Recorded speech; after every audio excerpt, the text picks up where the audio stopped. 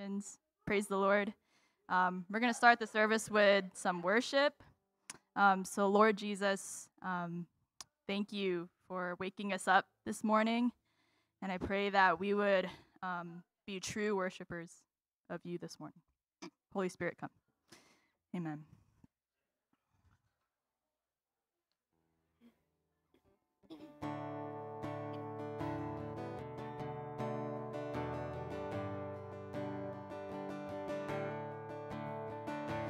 Be thou my vision, O Lord of my heart, not be all else to me, save that thou art.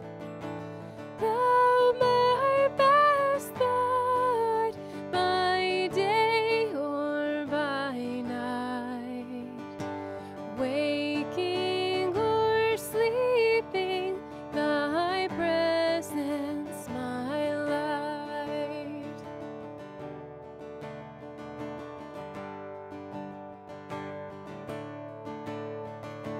Be thou my wisdom, and thou my true word, I ever with thee, and thou with me, Lord.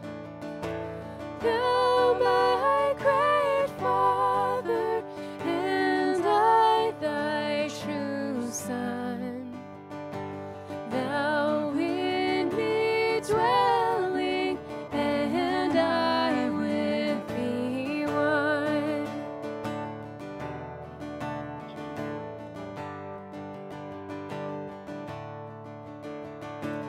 Riches I heed not, nor man's empty praise. Thou mine inheritance, now and always. Thou only, first in my heart. High King of heaven, my treasure thou art.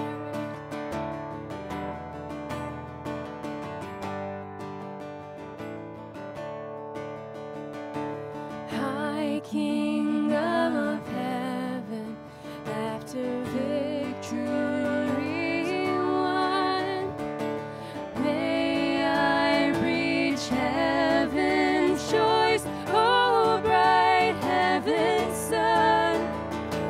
Heart of my own heart, whatever befall, still be my vision, O ruler of all. Still be my vision, O ruler of all.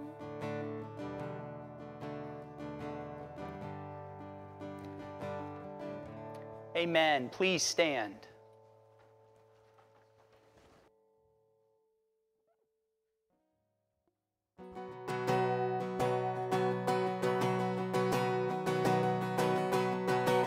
All creatures of our God and King, lift up your voice and with us sing.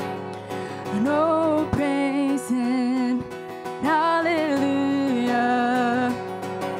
Thou burning sun with golden beams, thou silver moon with softer gleam.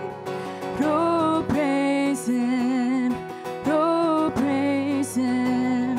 Hallelujah, hallelujah, hallelujah.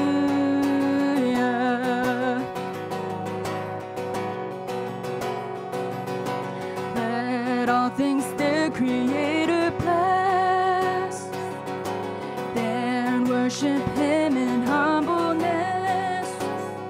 Oh, praise Him, hallelujah. Praise, praise.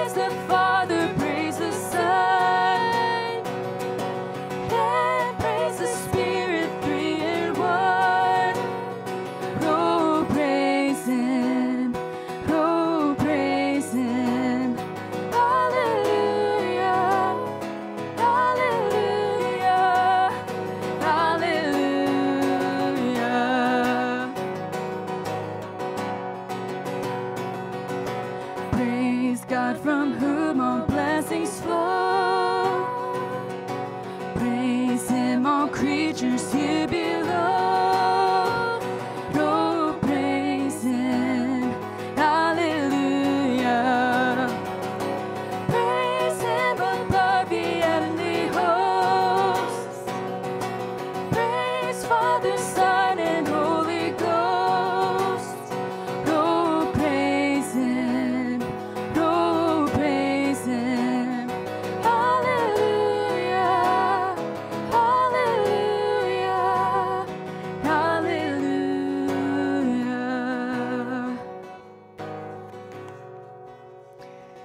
Amen. Hallelujah. It's good to be in the house of the Lord this morning. Welcome to Incarnation Tallahassee.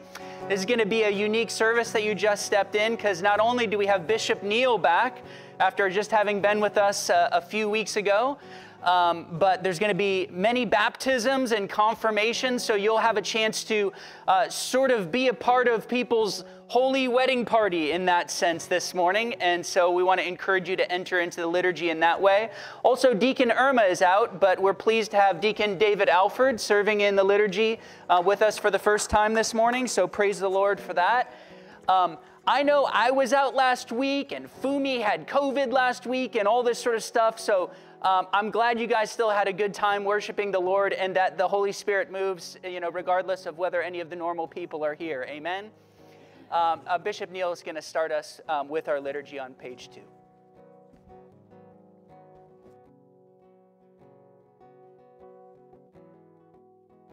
And for those who are online, this will be a little different than you're used to as well. Hang on tight. This comes from Joel and the book of Acts. The Lord will pour out His Spirit upon all flesh. Your sons and daughters shall prophesy. Your old men shall dream dreams. And your young men shall see visions. You shall know that the Lord is in the midst of His people. That He is the Lord, and there is none else. And it shall come to pass That everyone who calls on the name of the Lord shall be saved. the Lord be with you. And also with you. Let us pray.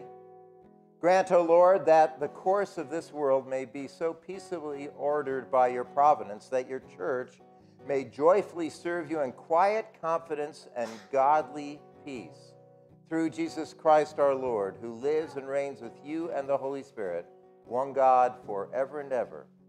Amen.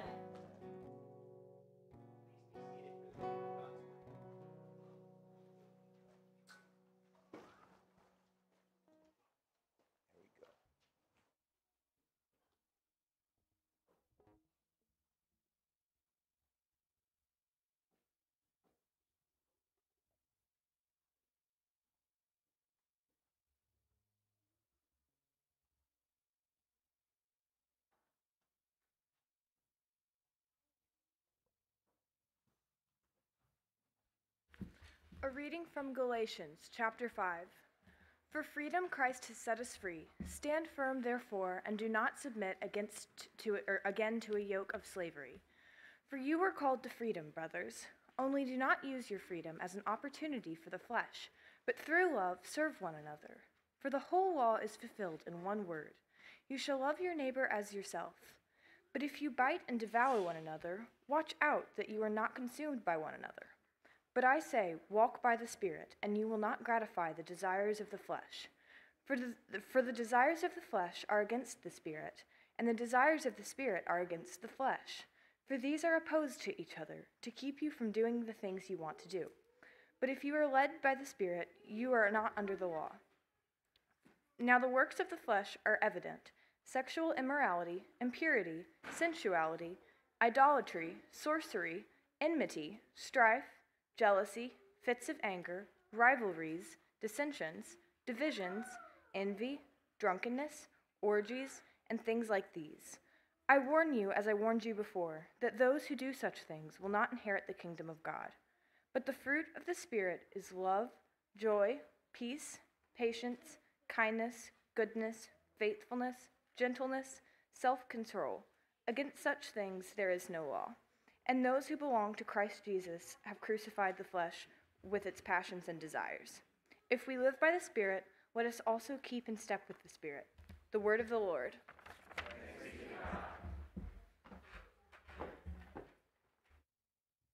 Okay. So for those who aren't here, last week we have a new psalm setting. The way we're going to do it, Claire's going to lead us into, we're going to do spoken verses. So she'll lead us in the first verse, and then there's a congregational response. So lyrics will be up on the screen.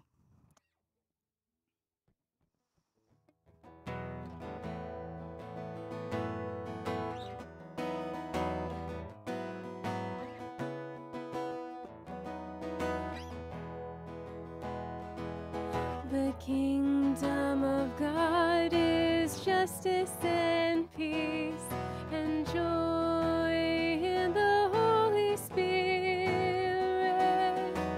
Come, Lord, and open in us the gates of your kingdom. The kingdom of God is justice and peace and joy in the Holy Spirit. Come, Lord, and open in us the gates of your kingdom. Protect me, O God, for I take refuge in you. I have said to the Lord, you are my Lord, my good above all other. All my delight is upon the godly that are in the land, upon those who are noble among the people. But those who run after other gods shall have their troubles multiplied. Their libations of blood I will not offer, nor take the names of their gods upon my lips. O Lord, you are my portion and my cup. It is you who uphold my lot. The kingdom of God is justice and peace and joy in the Holy Spirit.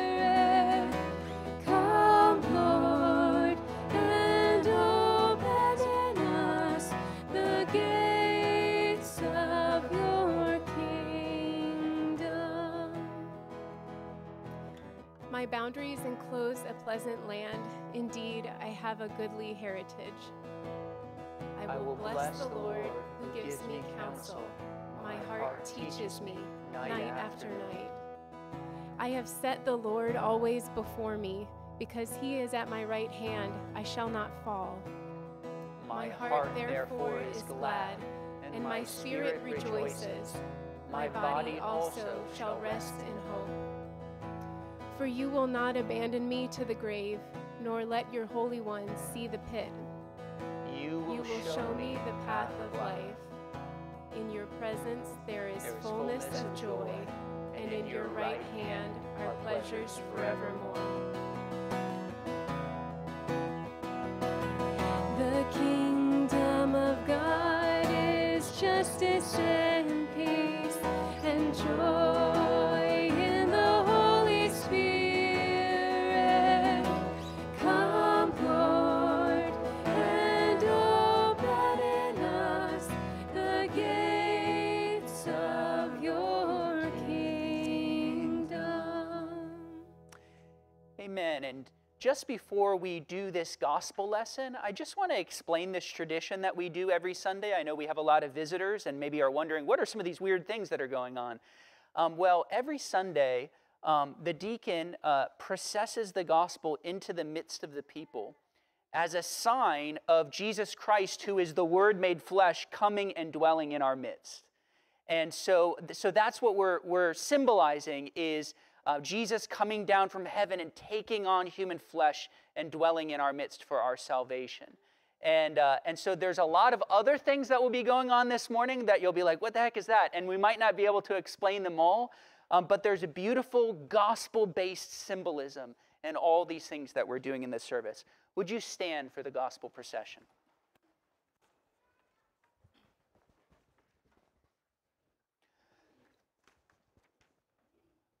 I got a river of life flowing out of me.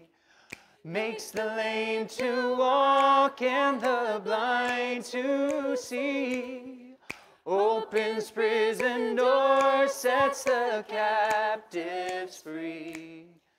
I got a river of life flowing out of me, spring up a well within my soul, spring up a well and make me whole, spring up a well and give to me that life abundantly.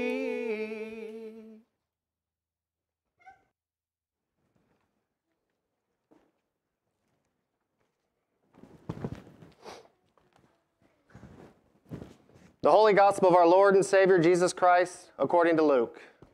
Glory be to you, Lord Christ. When the days drew near for him to be taken up, he set his face to Jerusalem, and he sent messengers ahead of him, who went and entered a village of the Samaritans to make preparations for him. But the people did not receive him, because his face was set towards Jerusalem.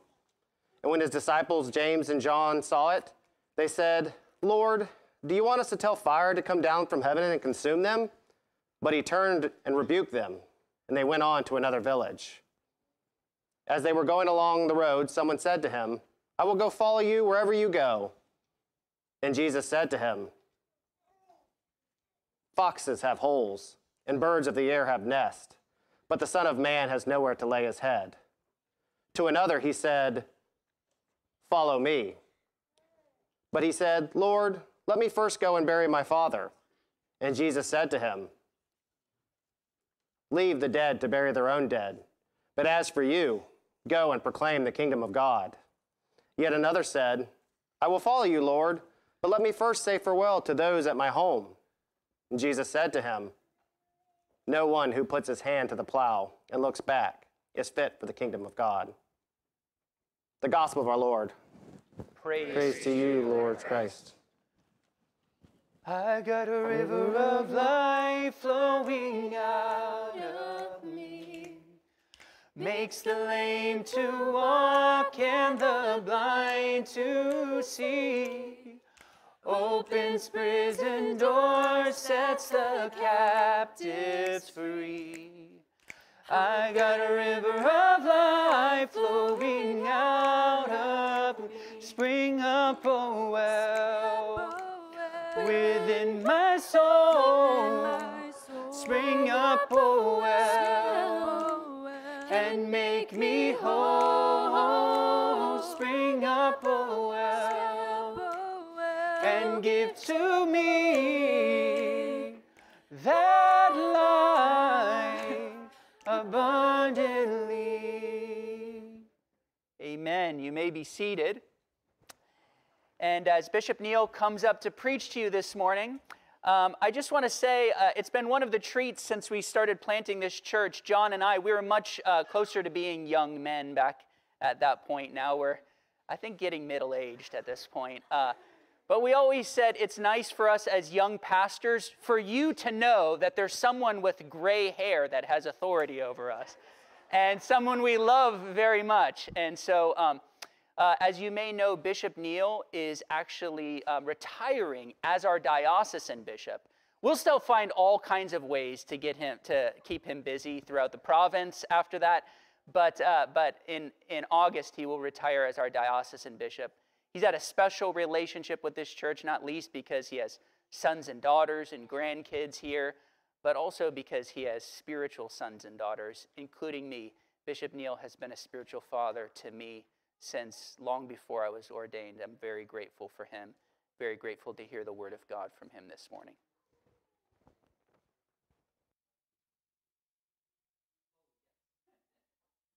He's reminding me of things.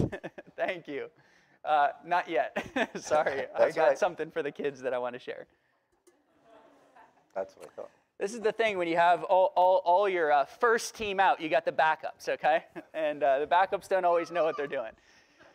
So I am supposed to give the children's this morning. And so I would like all children to just look up for just a moment, because I know you're going to go to a brief children's service this morning before baptisms, but we're going to get you back in here real quick because we want you to see the baptisms, because there's something going on this morning that's amazing, okay? So from the beginning of the church, when new people have put their faith in Jesus and they've wanted to come in relationship with him, the way that that's happened was not by the apostles saying, all right, everyone bow your head and close your eyes and raise your hand if you want to come to know Jesus. No, it didn't happen that way. I love that somebody raised their hand. Yes. It didn't happen that way. It happened by those who wanted to be followers of Jesus to be baptized in water. Okay, so this morning, we're going to get to see, I don't know, it's like 9 or 10 people get baptized in water. And what happens when people are baptized is we unite ourselves with Jesus. So here's Jesus, here's us, and we say, we want to have the same destiny as you, Jesus. So when we go down in the waters in baptism, it says in Romans chapter 6, it's like we're being buried with Jesus in his death. That's what it says in Romans chapter 6. So all of our own sins go under the water. And then when we're raised up, we're being raised up with Jesus in a resurrection like his. So we're uniting ourselves with Jesus so that when we go under the water, our sins stay nailed to the cross where Jesus died. And when we come back up from the water, we're newborn babies in Christ. Even if we're 80 years old and we're getting baptized for the first time, we're newborn babies in Christ. Amen? Now, I know not all of you kids, some of you kids have been baptized already. Not all of you kids are going to have a chance to be baptized today. But for those of you who aren't being baptized today, there's a special way, and this is a very old tradition in the church, that we all participate in this. And what we're going to do after the baptism, when the offertory song is happening, I'm going to scoop some of the baptismal water, and I'm going to go down with this implement here, and I'm going to go around and I'm going to flick this on everybody. I'm going to flick some baptismal water on everybody. So what we're saying with that is we're saying, well, the power that the Holy Spirit is bringing into these people's lives who are being baptized, we want a little bit of that too. We want a little taste of that. So when I go around, kids, and I flick you with a little water, you don't want to duck. You actually want to make sure that a bunch of it hits you, right? Because this is a symbol of the power of God that comes into our life by baptism. Amen? Amen? All right, so children, why don't you stand and I'll say a prayer for you. Father in heaven, we thank you for the blessing and heritage of all these children. Lord, we thank you for the children who are watching online where there's sickness or travels today. And Lord, we pray that whether they're baptized or not, whether they know you or not, Lord, that all the children in this church would be raised in the knowledge and love of you and unite themselves to the death of Jesus and the resurrection of Jesus. Amen. Amen. All right, so children ages 4 through 5th grade are now released for a brief children's church.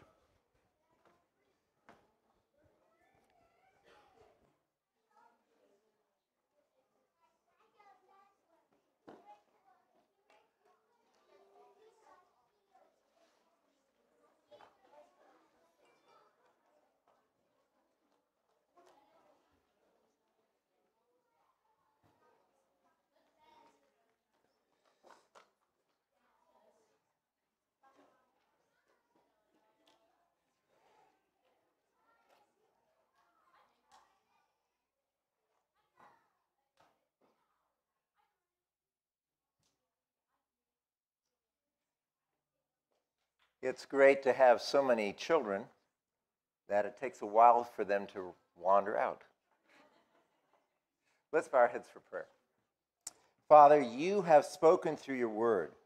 We are people in need of hearing from you. We ask now that your word would come alive to us, that our hearts would be changed, our thinking would be changed, that we would be more ready to be your followers and look like your children. In Jesus' name, amen. Amen.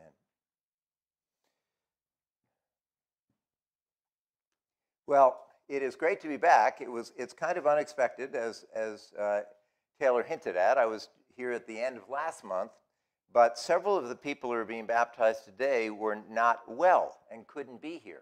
And rather than waiting indefinitely for that to take place, I realized I had a free Sunday today. I'm just coming back from a marriage retreat that my wife and I were helping to lead, and that was up in Georgia, so I'm still trying to figure out where I am. But I'm glad to be back, glad to be with all of you. I'm going to ask you to turn to Luke 9. We're going to start in the 53rd verse. So I know that takes a minute, and if it's a phone, you got to push the right buttons and all of that.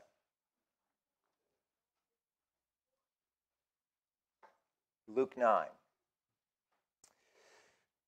One of the things that fascinates me as I'm watching movies or TV is the ability of a makeup artist to take someone and make them look like someone else. A good example recently is there have been several films about Winston Churchill, and taking actors who look very little like Winston Churchill and somehow turning them into Winston Churchill. If I had to pick one person I wouldn't want to look like, it would probably be Winston Churchill. And you can think of a whole bunch of them, but it's remarkable the transformation that takes place. I want to use the image of a makeup artist, somebody who has the ability to change someone's appearance to look more like someone else. And I want us to realize that in a deep sense, what is going on in us, if we're followers of Jesus, is that we are being made to look like Jesus, not outwardly, but in terms of character, in terms of understanding, in terms of perspective, in terms of relationship with the Father. We could say in a way that Jesus himself is the makeup artist, taking us and changing us to be like him. But in order to be a makeup artist, Jesus is also a shakeup artist. He does that a lot. It was for Fumi, but he's not here. What can I say?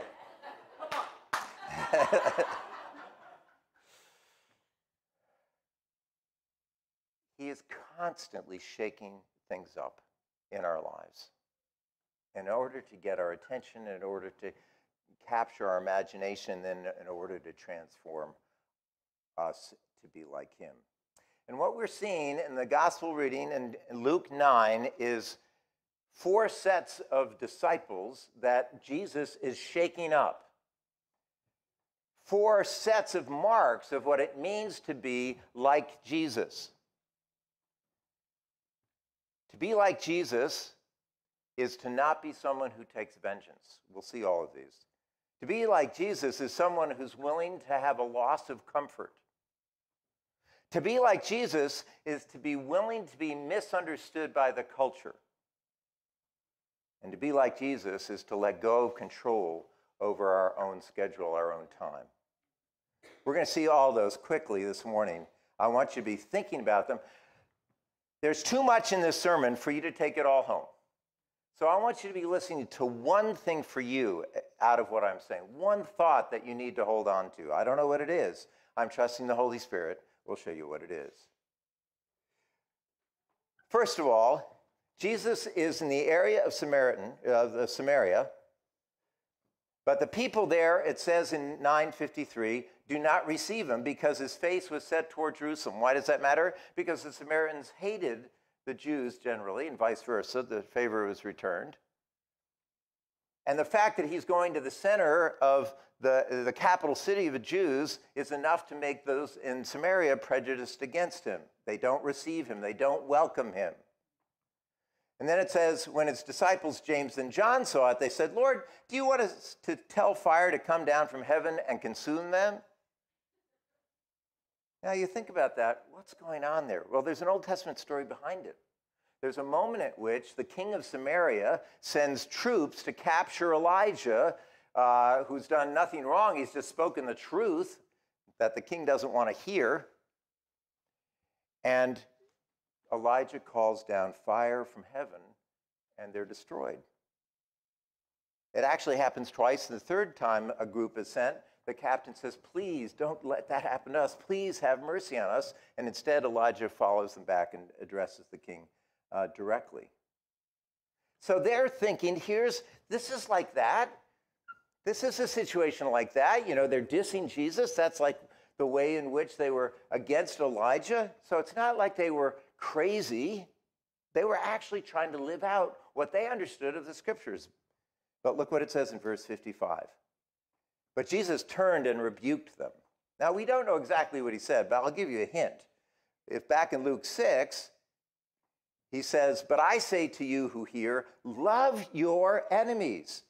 Do good to those who hate you. Bless those who curse you. Pray for those who abuse you. If you're going to look like me, you're going to look like that. No vengeance for Christians. Is there someone in your life whom you've given yourself permission to treat like an enemy? We saw a list of the parts of our sinful nature in Galatians, and one of the words there is a word we rarely use. It's enmity. What does that mean? It means having an enemy and hating them. And Paul identifies that as part of our old nature, our sinful nature, enmity. Enmity. If you're in the midst of enmity, ask the Lord to help change your attitudes and your behavior. The next thing we notice as another disciple comes up is that Jesus wants us to let go of the concept of comfort. This disciple says, I will follow you wherever you go. And essentially what Jesus is responding to is the wherever.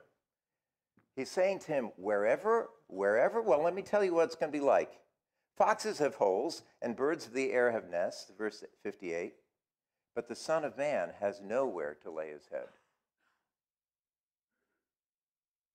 The wherevers are going to be tough, and they're not going to be comfortable.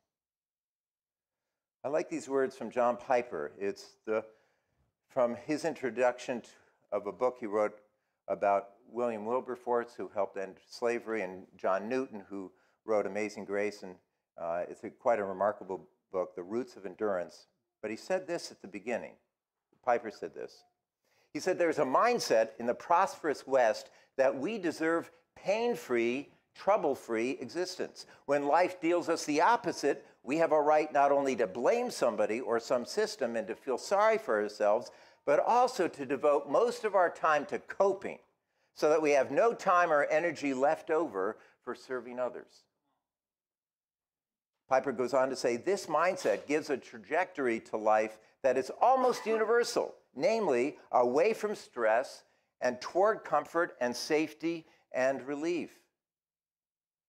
He goes on to say, then churches grow up in this mindset, and it never occurs to anyone, such a community of believers, that choosing discomfort, stress, and danger might be the right thing, even the normal biblical thing to do. I have found myself in conversation with Christians for whom it is simply a given that you do not put yourself or your family at risk. This commitment to safety and comfort is an unquestioned absolute. That's worth looking at. Jesus is saying, no, that's not the way it's going to be for disciples. It struck me as we're doing the baptisms for the Kogan family. If you want an example of somebody who is not aiming toward comfort in their lives, it would be this family.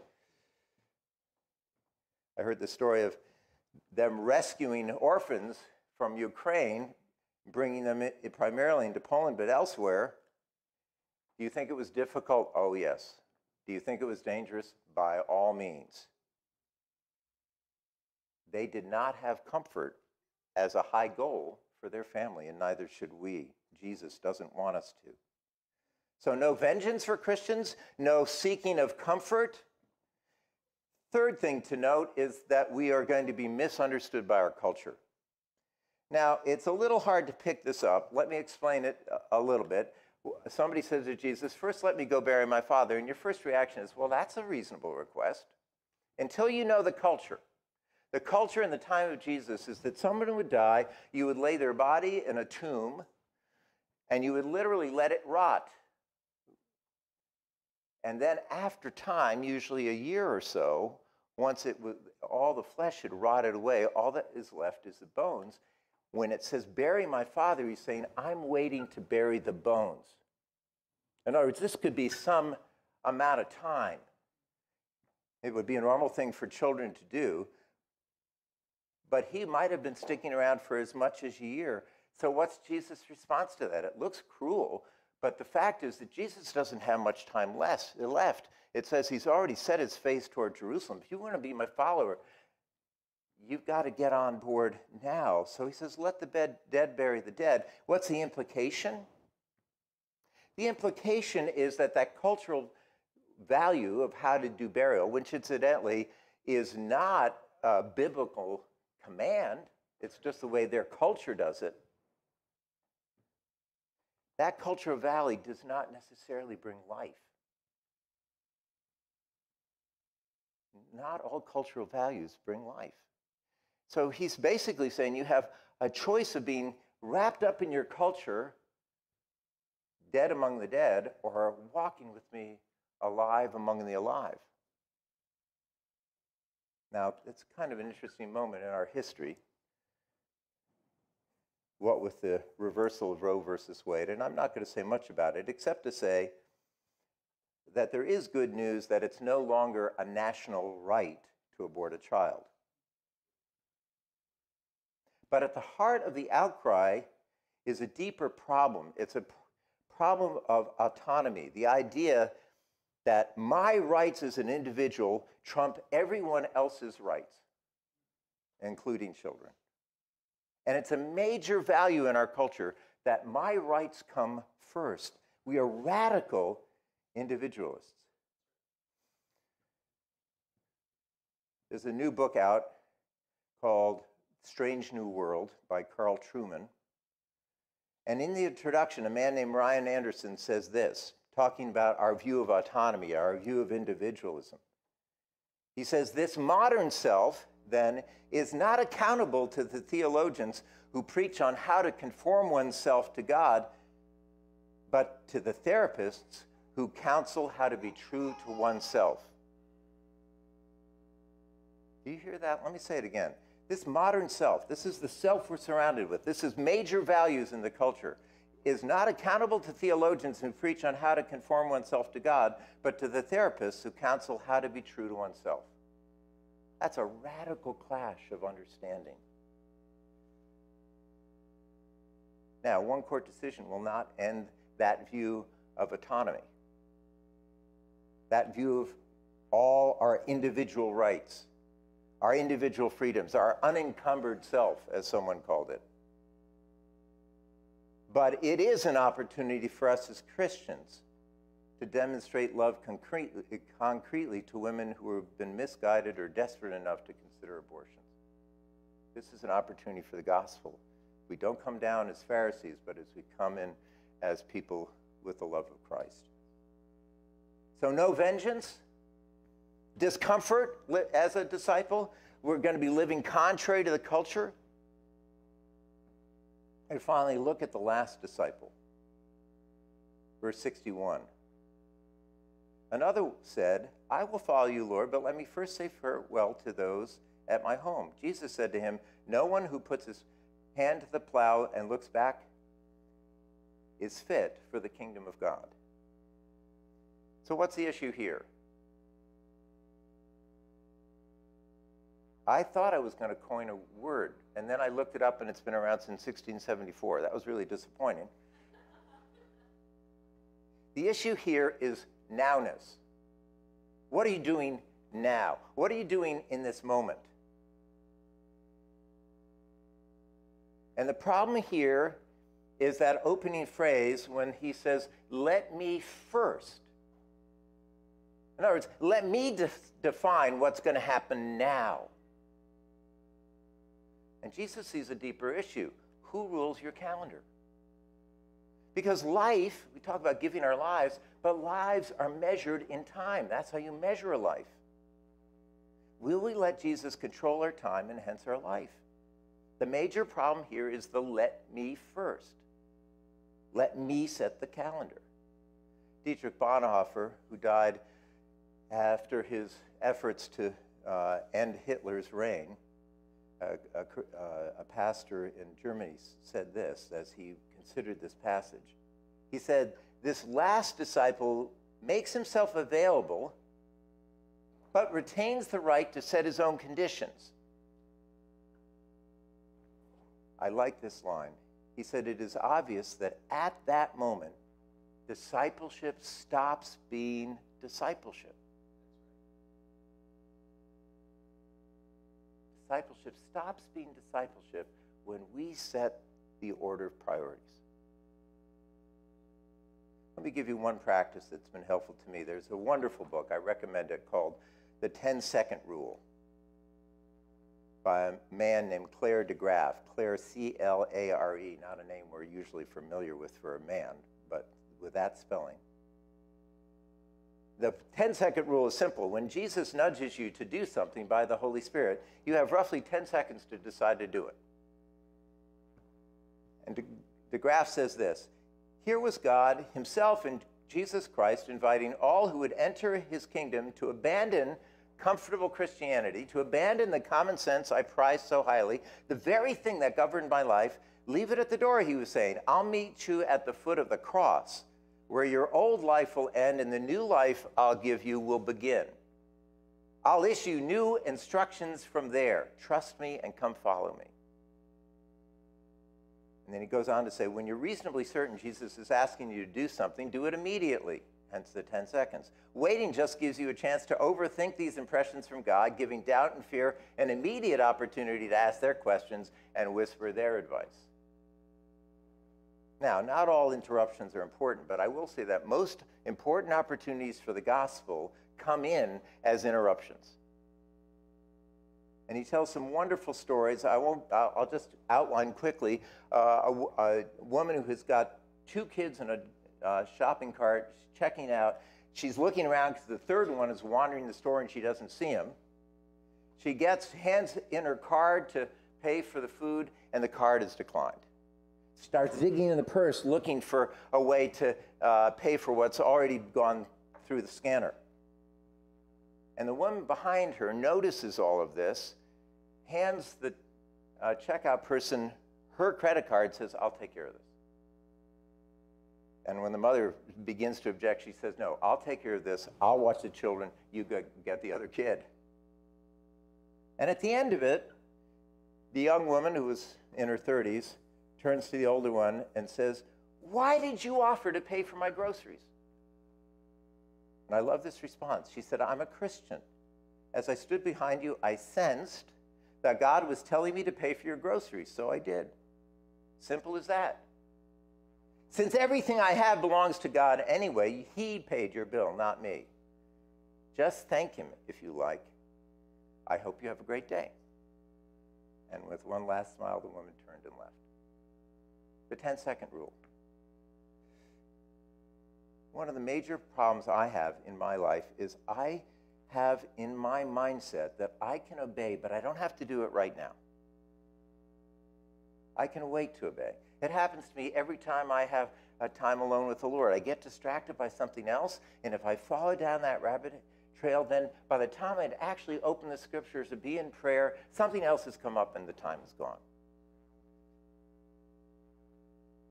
Let me first.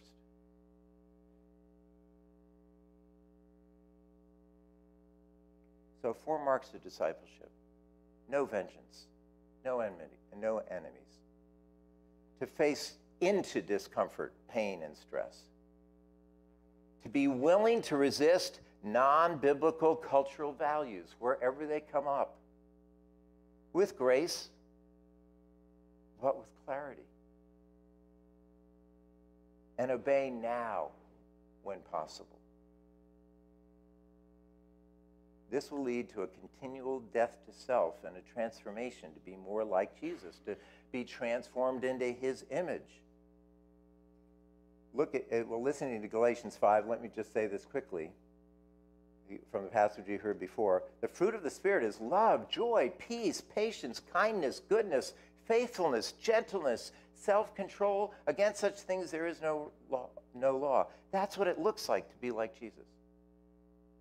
But he goes on to say, and those who belong to Christ Jesus have crucified the flesh with its passions and desires. You can't get to peace, love, joy, patience without a crucifixion of the other stuff that has to go. C.S. Lewis put it this way. Christ says, give me all. I don't want so much of your time and so much of your money and so much of your work. I want you. I have not come to torment your natural self, but to kill it. That's what Paul is saying here. One final thought. Think of Jesus on the cross. Jesus following the Father. Jesus, not only our Savior, not only paying for our sins, but also our example. There's no vengeance on the cross. What does he say? Father, forgive them. There's nothing comfortable about the cross. Excruciating pain, but on top of the physical pain is the emotional and spiritual pain of experiencing being cut off from the Father because our sins are on him, cut off from the Father. Was he contrary to culture? Absolutely. They were expecting a Messiah who was going to come and get rid of their enemies, not a Messiah who'd be crucified telling his followers to love their enemies. And Jesus did not put off the cross. Beginning of the gospel passage in Luke, he set his face toward Jerusalem. The time is coming. He didn't say later, or maybe never. He marched on a death march for our sake, ending at the cross. We're following that Lord. We're becoming like that Jesus if we're following him. All out of love. He did all those things out of love for us. We will not be perfect disciples, but we are disciples who are being perfected. We can go forward knowing that Jesus loves us. Even when we were enemies, he loved us. And that he's forgiven us. And by the Spirit, he is making us into his image. That's a word for all of us today, certainly a word for those being baptized and confirmed. A call to be like Jesus, because out of love for us, Jesus knows that our real self is obvious the more we look like him. Let's bow our heads for prayer.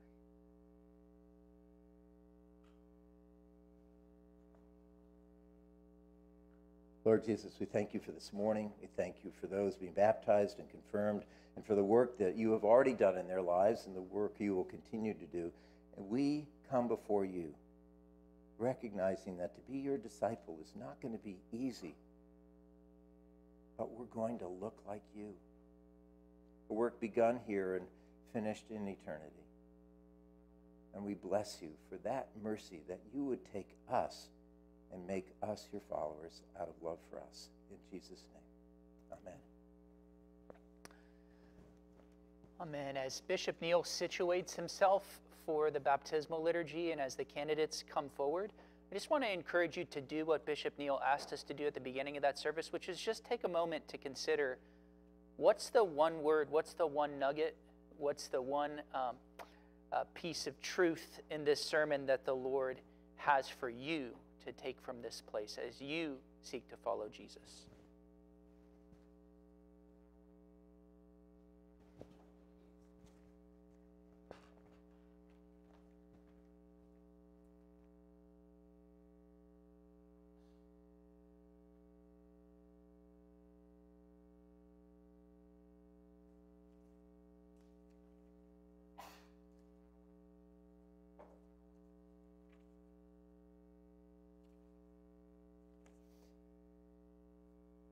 In order to follow along, I encourage you to turn back to your leaflets and look at page 4. And there will be a point where you make a promise to support these folks.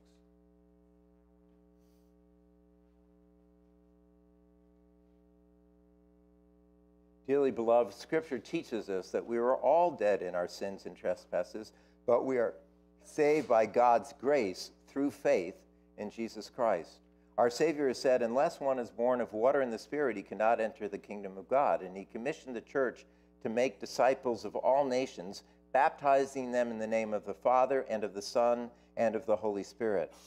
Baptism is the outward sign of new birth in Christ, whereby we are united with him in his death and resurrection unto new life. And the candidates for holy baptism will now be presented, and they're to be presented one by one, and then I need to ask them each a question. You want to start over there? Okay, John.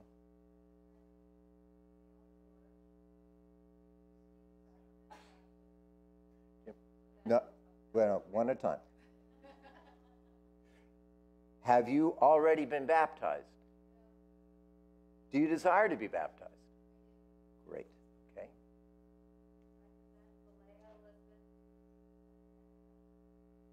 Have you already been baptized? Do you desire to be baptized? Good. All right. However you want to do this.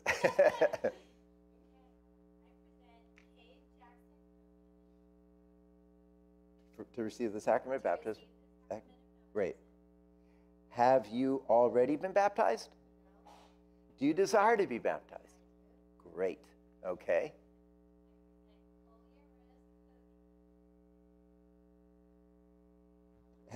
That was going to baptize. Sorry. Have you already been baptized? Do you desire to be baptized? Great.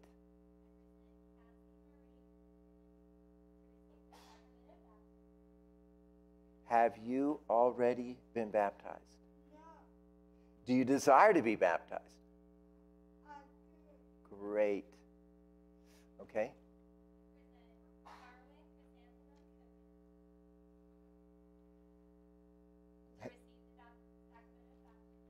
Have you already been baptized? Do you desire to be baptized? Okay.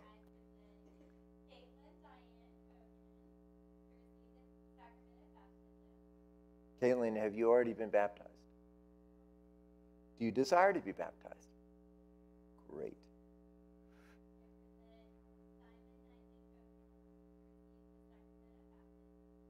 Have you already been baptized? Do you desire to be baptized? Wonderful.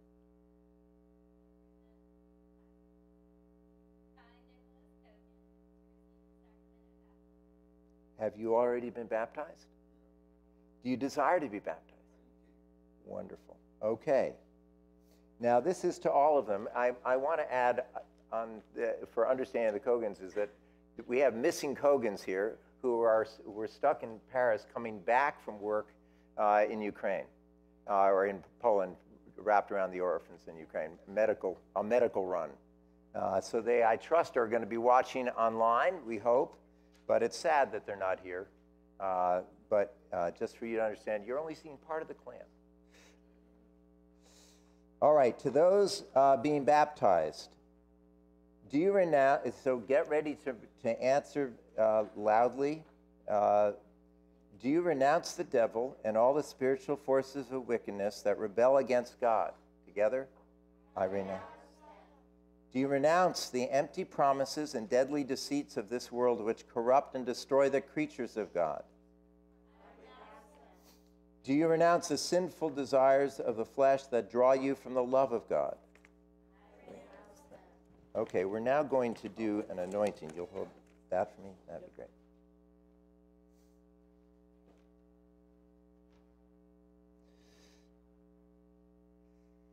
Okay. One of the traditions of the church is to understand that we're coming out of darkness into light, and it's to liberate people from any demonic influence as well. So I'm going to be marking them. Almighty God, deliver you from the powers of darkness and evil, and lead you into the light and obedience of the kingdom of his Son, Jesus Christ our Lord. Amen.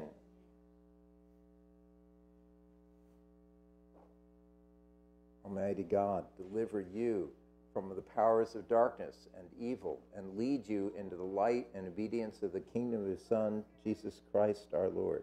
Amen.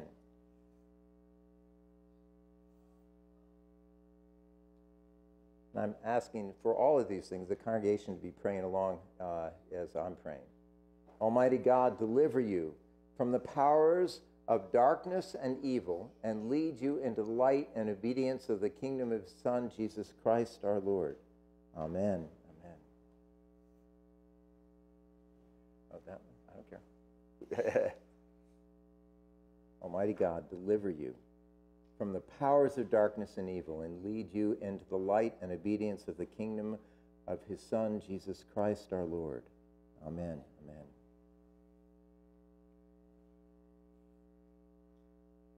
Almighty God, deliver you from the powers of darkness and evil, and lead you into the light and obedience of the kingdom of His Son, Jesus Christ our Lord. Amen.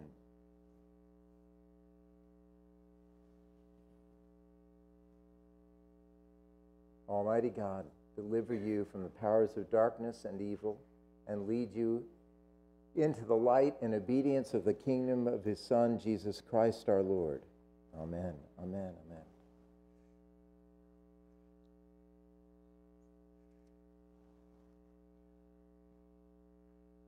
Almighty God, deliver you from the powers of darkness and evil, and lead you into the light and obedience of the kingdom of His Son, Jesus Christ our Lord. Amen. Amen. Oh, yeah, we did him last time. Another time. So I thought. Put you to work today. The best work possible. Almighty God, deliver you from the powers of darkness and evil, and lead you into the light and obedience of the kingdom of His Son, Jesus Christ our Lord. Amen.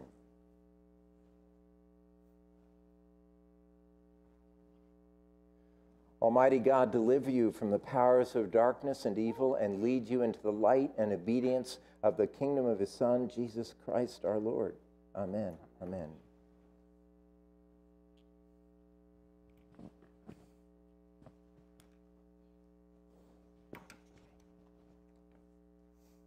Okay, now we go back to questions. The first two you answer with, I do. This is the most important question of all. Do you turn to Jesus Christ and confess Him as your Lord and Savior? Do you joyfully receive the Christian faith as revealed in the Holy Scriptures of the Old and New Testaments? Now, we can't do the next one without the Lord's help, so the answer is, I will with God's help. Will you obediently keep God's holy will and commandments and walk in them all the days of your life? I will with God's help. Now, I ask those in the congregation to please stand. The reason we're having you stand is that you're making a promise, a vow, before the Lord. If for some reason you're not ready to make this promise, please don't, but your brothers and sisters will. And I want a hearty we will, because this is a major commitment. One person I had who was teaching children said, this is a possible commitment to teach Vacation Bible School. Seriously. You're promising to do whatever the Lord asks you to do to help these who are being baptized. Will you, who witness these vows, do all in your power to support these persons in their life in Christ? We will. Let us all join together to proclaim our faith in the words of the ancient baptismal confession, the Apostles' Creed. Do you believe and trust in God the Father? I believe in God the Father Almighty, creator of heaven and earth. Do you believe and trust in Jesus Christ? I believe in Jesus Christ, His only Son, our Lord. He was conceived by the Holy Spirit, born of the Virgin Mary. He suffered under Pontius Pilate, was crucified, died, and was buried. He descended to the dead. On the third day he rose again. He ascended into heaven and is seated at the right hand of the Father. He will come again to judge the living and the dead. Do you believe and trust in the Holy Spirit? I believe in the Holy Spirit, the Holy Catholic Church, the communion of saints, the forgiveness of sins, the resurrection of the body, and the life everlasting. Amen. Do they normally kneel for prayer? I invite you now to stand or kneel in prayer for these candidates and for their life in Christ.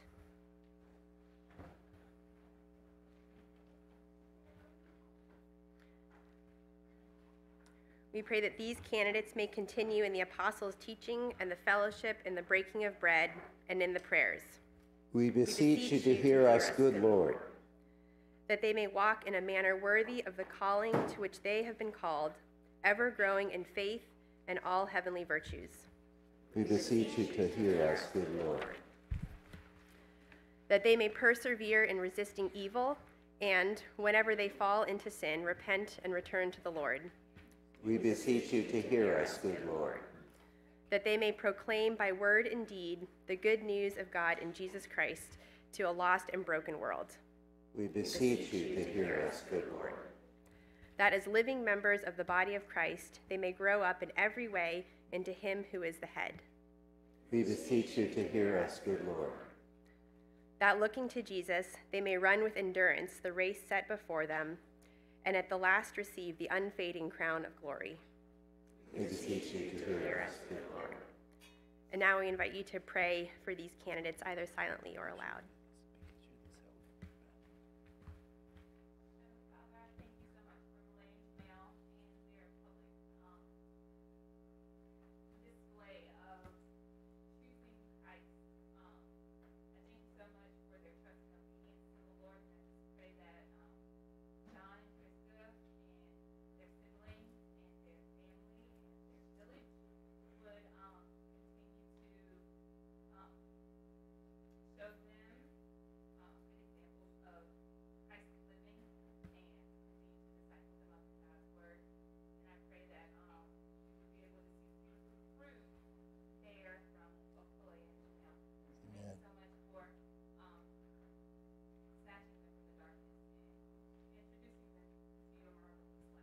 Amen.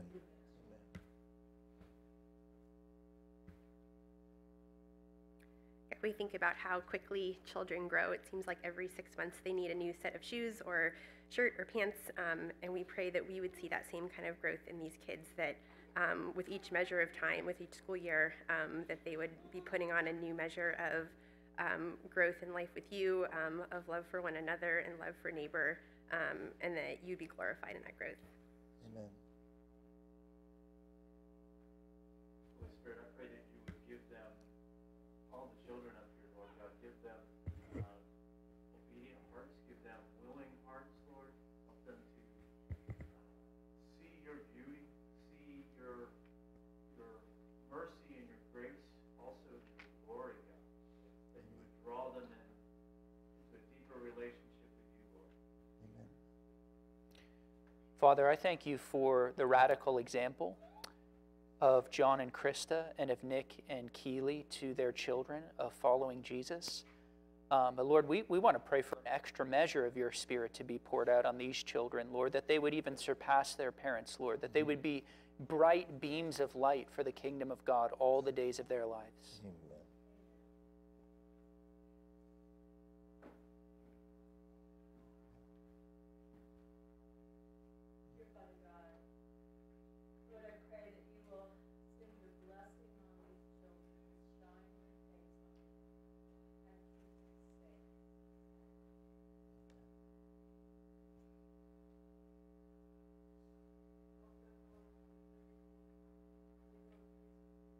Yes, Lord.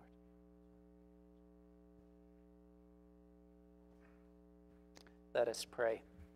Almighty and everlasting Father, in your great mercy, you saved Noah and his family in the ark from the destruction of the flood, prefiguring the sacrament of holy baptism.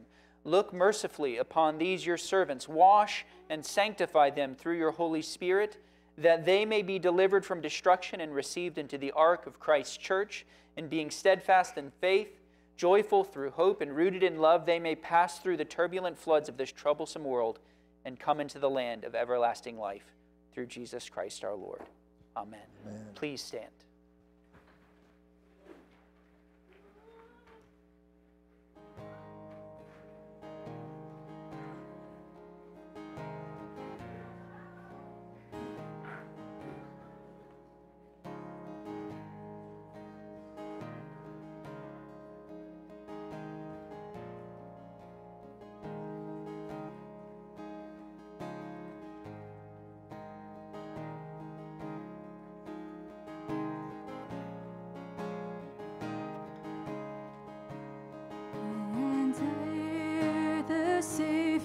say thy strength indeed is small. Child of weakness, watch and pray. Find in me thine all in all. 'Cause Jesus paid it all. All to him I owe. Sin had left a crimson stain. He washed it white as snow.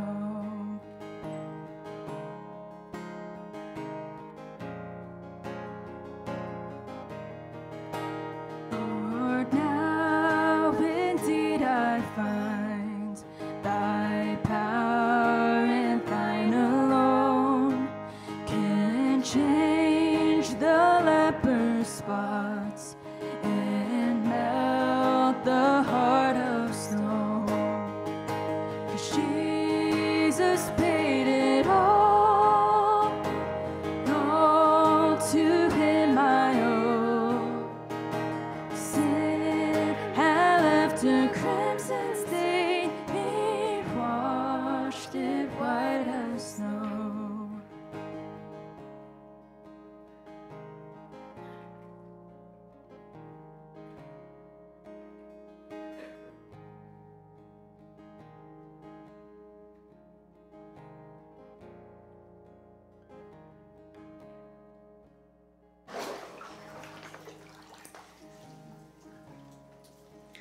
The Lord be with you. Let us give thanks to the Lord our God. We thank you, Almighty God, for the gift of water. Over it the Holy Spirit moved in the beginning of creation. Through it you led the children of Israel out of the bondage in Egypt and into the land of promise. In it your Son Jesus received the baptism of John in the river Jordan, when the Holy Spirit descended upon him as a dove. We thank you, Father, for the water of baptism. In it we are buried with Christ in his death. By it we share in his resurrection. Through it we are made regenerate by the Holy Spirit. Therefore, in joyful obedience to your Son, we bring into his fellowship those who have come to him in faith, baptizing them in the name of the Father and of the Son and of the Holy Spirit. Now, Father, sanctify this water by the power of your Holy Spirit. May all who are here baptized be cleansed from sin, born again, and continue forever faithful in the risen life of Jesus Christ our Savior. To him, to you, and to the Holy Spirit be all honor and glory, now and forever. Amen.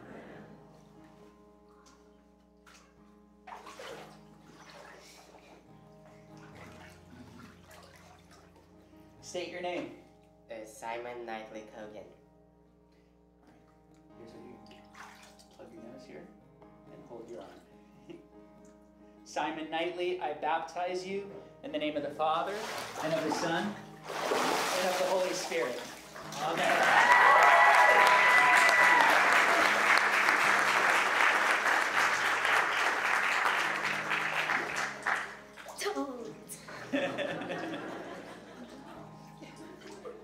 The earliest source we have on Christian baptism says that it's preferable you baptize in cold water. State your name. Kay Jackson Coogan. Kay Jackson, I baptize you in the name of the Father, and of the Son, and of the Holy Spirit.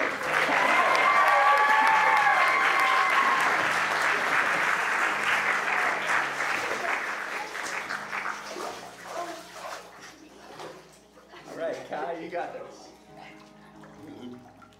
State your name. Kai Nicholas Cogan. Kai Nicholas, I baptize you in the name of the Father, and of the Son, and of the Holy Spirit.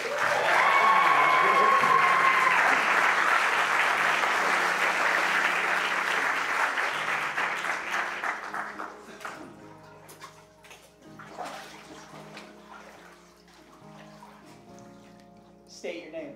Collier Rose Cogan. Collier Rose, I baptize you in the name of the Father, and the Son, and the Holy Spirit.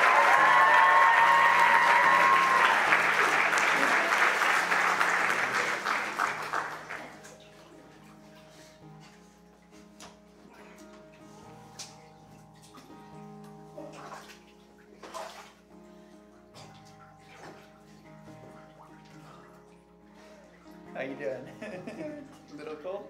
Yeah. All right. State your name. Cassie Marie Cogan. Cassie Cogan, I baptize you in the name of the Father, and the Son, and the Holy Spirit.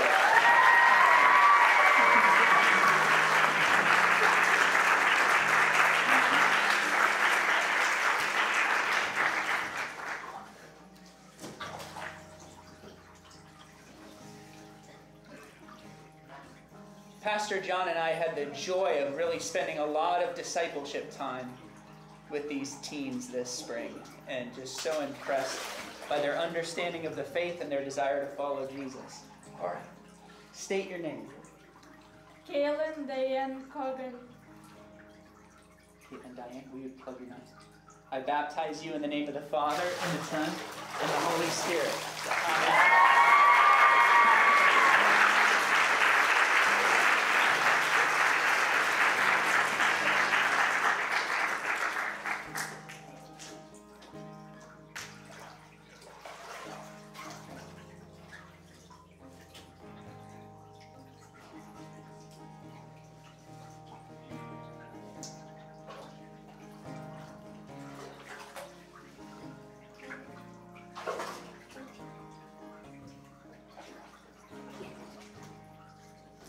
And as part of their confirmation project, I remember, some of you guys might remember that Carwin was collecting money for neglected people groups. So maybe we'll have to get her back on the case for that. She really has a heart for people throughout the world. Will you state your name? Carwin Chrysanthemum Cogan. Carwin Chrysanthemum. I baptize you in the name of the Father, and the Son, and the Holy Spirit. Amen.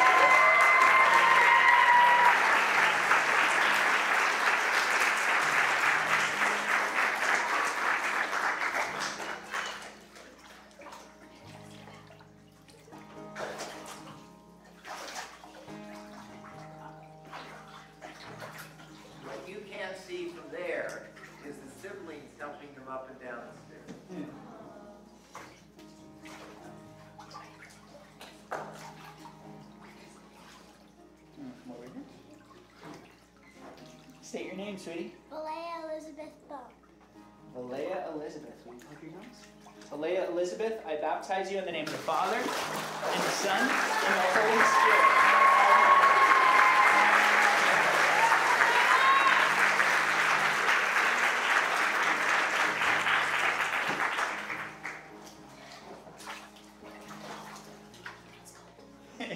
You'll be all right. All right, state your name. Jamel George Bump. Plug your nose. Jamel George Bump, I baptize you in the name of the Father, and the Son, and the Holy Spirit.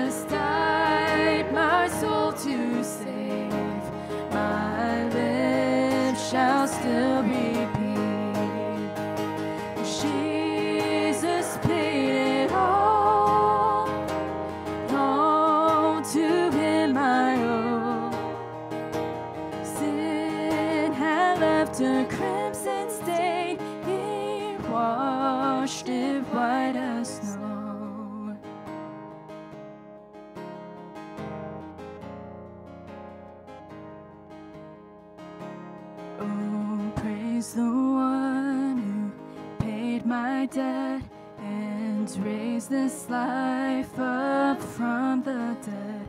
Oh, praise the one who paid my debt and raised this life up from the dead. Oh, praise the one who paid my debt and raised this life up from the dead.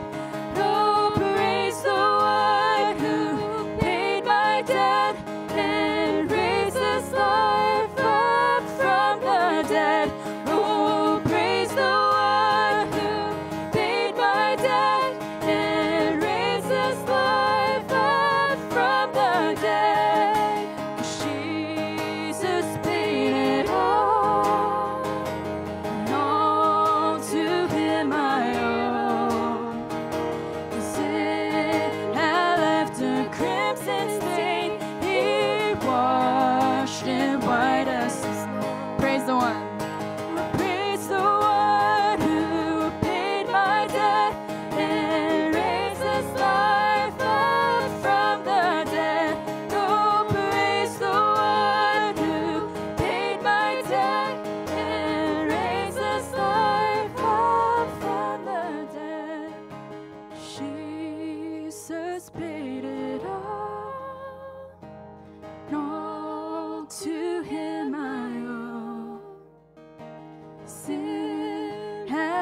left a crimson stain, He washed it white as snow. Jesus paid it all to Him I owe. Sin had left a crimson stain, He washed it white as snow. Praise the one who paid my debt and raised this life up from the dead. Oh, praise the one who paid my debt and raised this life up from the dead. Oh, praise the one who's my debt and raised this life up from the dead.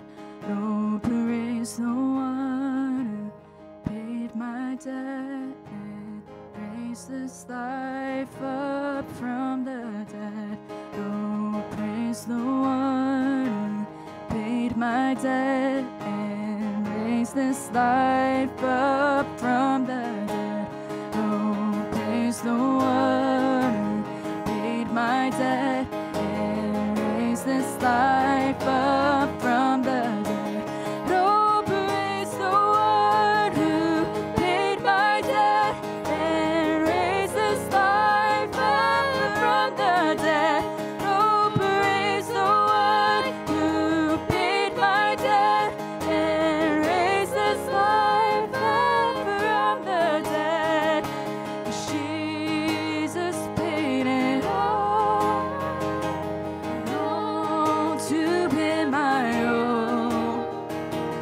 Sin had left a crimson stain, He washed it white as snow.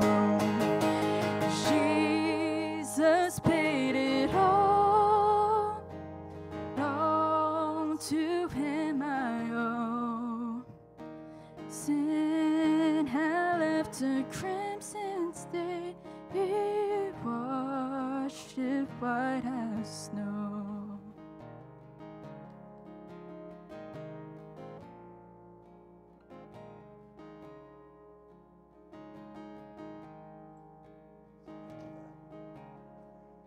So I'm going to seal as a mark of the baptism those who've been baptized. Others are about to be confirmed, and they'll be sealed at that point.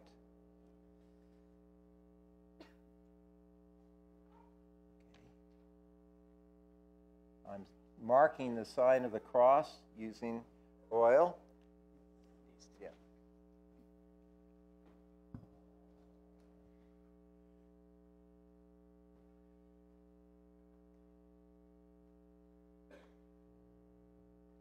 Receive the sign of the cross as a token of your new life in Christ, in which you shall not be ashamed to confess the faith of Christ crucified, to fight bravely under His banner against the world, the flesh, and the devil, and to continue as His faithful servant to the end of your days.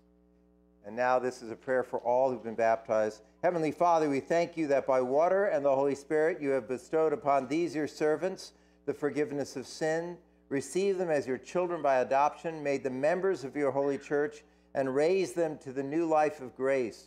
Sustain them, O Lord, in Your Holy Spirit, that they may enjoy everlasting salvation through Jesus Christ our Lord. Amen.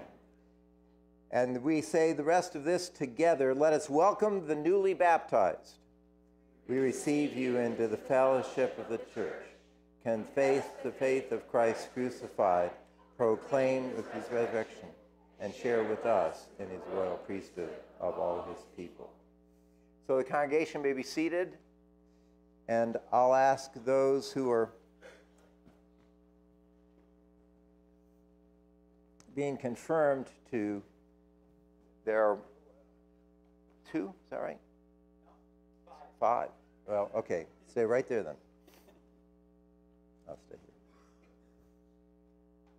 Let us now pray for those who have made an adult profession of faith and who seek the laying on of hands. Almighty and ever-living God, we beseech You to strengthen these Your servants for witness and ministry, through the power of your Holy Spirit. Daily increase in them your manifold virtues of grace, the spirit of wisdom and understanding, the spirit of counsel and might, the spirit of knowledge and true godliness, and the spirit of holy fear, now and forever. Amen.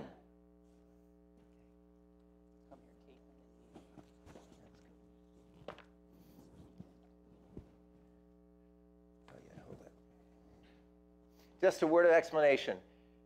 They've all been baptized, but we understand in the life of the church that there comes a moment heading into adulthood where you're taking it on at a deeper level.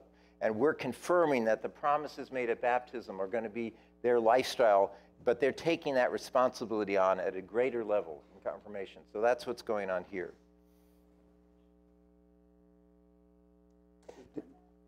Defend, O Lord, this your servant Caitlin with your heavenly grace. She may continue yours forever and daily increase in your Holy Spirit more and more until she comes into the fullness of your everlasting kingdom. Amen. Caitlin, I sign you with the cross of our Lord Jesus Christ in the name of the Father and of the Son and of the Holy Spirit. Amen.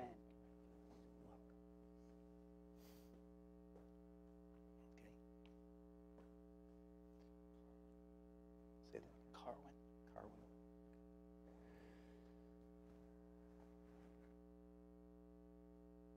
Defend, O Lord, this your servant Carwin with your heavenly grace, that she may continue yours forever and daily increase in your Holy Spirit more and more, until she comes into the fullness of your everlasting kingdom. Together, amen.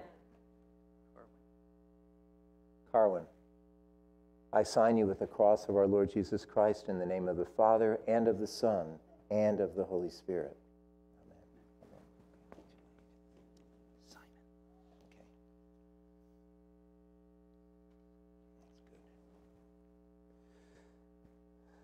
Defend, O Lord, this your servant Simon with your heavenly grace, that he may continue yours forever and daily increase in your Holy Spirit more and more until he comes into the fullness of your everlasting kingdom.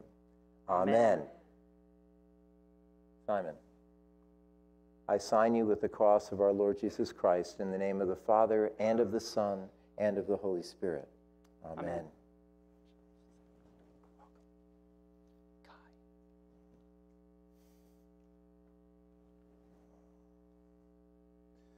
Defend, O Lord, this your servant Kai with your heavenly grace, that he may continue yours forever and daily increase in your Holy Spirit more and more until he comes into the fullness of your everlasting kingdom. Amen. Amen. Kai, I sign you with the cross of our Lord Jesus Christ in the name of the Father and of the Son and of the Holy Spirit. Amen. Amen.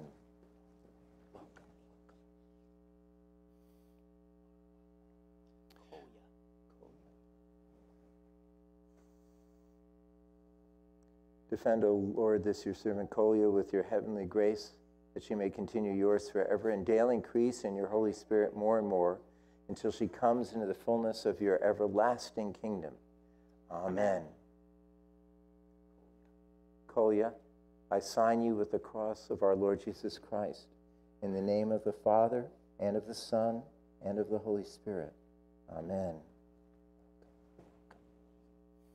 What you're not seeing is I'm shaking their hands. It's not just congratulations. It's a welcome into this part of the body of Christ and a welcome into their next phase of ministry.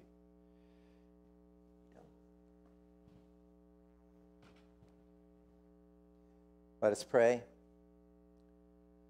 Almighty and ever-living God, let your fatherly hand ever be upon these, your servants.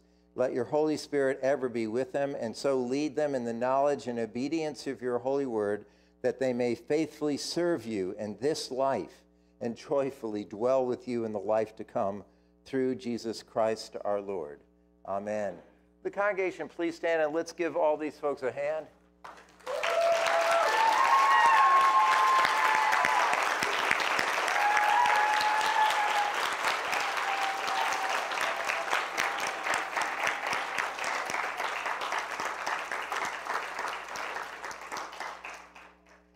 That may be the most people that I was part of a baptism service in my entire ministry.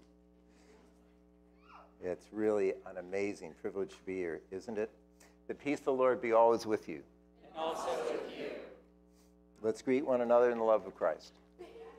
That's peace with you, Bishop.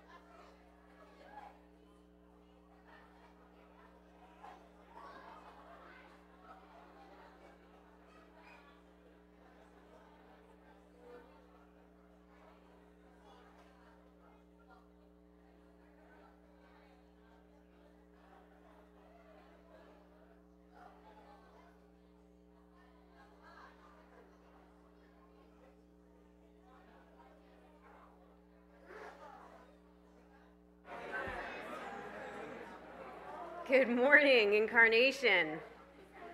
We are extra rowdy this morning. That's just as it should be. What a great day, what a joyful day. We're so glad you're here with us. If you're visiting, we're so glad that you came to join this celebration, this important marking of newness of life in these children's lives. This is a wonderful day. We really want you to stick around, celebrate with us. Feel free to approach each one of these children and let them know how much you love them, and you're going to be praying for them and supporting them in their life of Christ. If you're visiting with us, we want to stay in touch with you. We want to get to know you. Please do stick around. We have a lovely coffee hour that's going to happen back here in the fellowship hall. So if you just circle around this building, you'll see in the hall there, we've got drinks and cake set up. Kids have their own table right there by the playground so they can play. So please do stick around.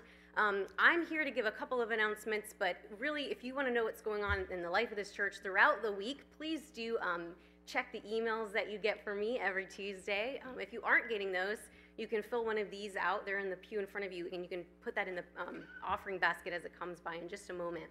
I just want to flag a couple of things that we have going on during the summer. We will have a Wednesday night Bible study every Wednesday night in here at 7 p.m. We have fun things like watching and discussing The Chosen, the hit TV series The Chosen. That's on Tuesday nights. We have Ultimate Frisbee on Thursday nights at Tom Brown Park. So a lot of good things. If you want to know those details, find me or sign up for the email. I'm going to ask Taylor to come up and make a couple of final announcements for us. Yeah, sure. First, I just want to give you a little extra special urge to come on Wednesday night to study the Word of God with us. We're always studying the passage that we're just about to preach on, and so if you haven't been on Wednesdays at 7, please come. I do want to give glory to God. I know Bishop Neal said something about it briefly, but for the overturning of Roe v. Wade as just a really important moment for the sake of justice for all, especially those who can't speak for themselves, the unborn. It does bring a lot of difficulties and complexities that the church is going to have to step up to and be the hands and feet of Christ. But we give glory to God. And in connection with that, one of the things that the church is going to need to do all the more, the church has always been involved in this, but all the more is care for orphans. Okay? And you're about to hear a video announcement from Kenley, who is one of the Kogans who's been over helping Ukrainian orphans get them out of Ukraine. And this summer, all through till the end of August, they're doing camps for these orphans, in particular the ones who have been evacuated into Germany.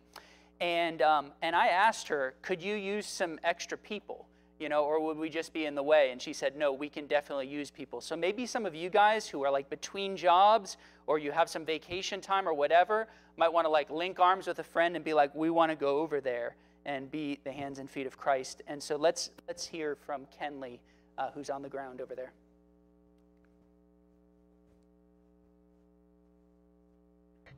Good morning, friends. I was really hoping and planning to be home with you this morning, but as you can see, I'm still in Germany and things not quite go according to plan. We just finished up our first week of summer camp for kids who have been evacuated from Ukrainian orphanages to Europe to safety, and it was such a blessing. Getting to love on these kids, getting to share the gospel with them, to build relationships with them, to dance and sing, do art projects, build with Legos, run around outside, just provide some kind of joy and normal childhood experience for these kids who have lost so much. This particular group doesn't even have an orphanage to go back to at this point, so it was a huge blessing to spend this time with them. Also, we were able to use so much of the donations that you all lovingly sent with my brother earlier this year. We were so grateful. Toys, snacks, blankets, so much. Games, such a blessing, and we're so thankful. I also wanted to extend an invitation, just in case any of you have been feeling led or possibly interested in joining us in some of this work. We are in need of a few more pairs of hands in order to make camp happen for more groups of kids. This group was a smaller group. We have a couple of other larger groups of kids that have asked, their caregivers have asked us to do camps. We're trying to figure out what's logistically possible. And if you're interested in coming for, a week, even just 3 days, and loving on kids, helping us to just really care for them well, build relationships, share the gospel, reach out to me or someone who can get you in touch with me. And I would love to talk more with you about what that might look like and just share more details about kind of what this all is and answer any questions that you might have. But again, we're so thankful for your faithfulness in prayer and support. Truly, as I've told many of you, your prayers have been carrying us through, and the Lord is so good, and we're so glad to see all that He's doing. But I miss you all, and I can't wait to see you when I get home, hopefully soon. Amen. And I've been told that the you gotta give her a hand. I'm with you this morning, but as you can see, I'm still in Germany, and things did not quite go according to plan. And give the Lord Jesus a hand. As you may know, Kenley, her father Nick, and others have been helping bring hundreds of orphans out of Ukraine.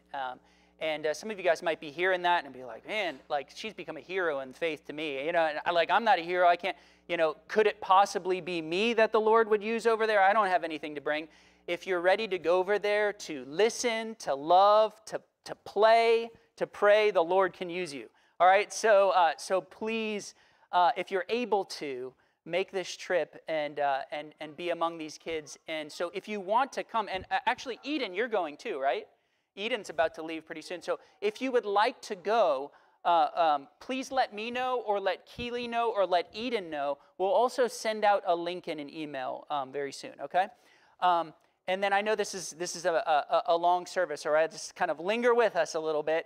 I just want to say a goodbye to Where's Joanna and Jacob? I'm gonna say we got to say goodbye to them. Praise the Lord that the Lord has provided a doctoral program opening for Jacob to get his PhD, but we're really sad that, and then we're going to be losing Joanna again. I mean, you just came back. So, no, we love you guys. Thank you for all the ways that you've blessed and served this community. Let me say a quick word of prayer for you. And would you stand and just maybe you guys could pray with me as I pray for them and we come to Holy Communion. Father in heaven, we thank you for Joanna and Jacob. Lord, we thank you for the unique ways in which you've blessed them and gifted them. Thank you for how they've served, especially children and tech and behind the scenes in this community and made many friendships. Lord, we pray that you would go before them as they transition to this next season of their life. Bless them to be a blessing, we pray. In Jesus' name, amen. If you're a visitor and you're wondering whether you can receive Holy Communion, if you're a baptized follower of Jesus, it doesn't matter about denomination, you're welcome to receive communion at this church. There's more instructions later on in your service sheet. Yours, O Lord, is the greatness and the power and the glory and the victory and the majesty. For everything in heaven and on earth is yours. Yours is the kingdom, O Lord, and you are exalted as head above all. All things come from you, O Lord, and of your own have we given you.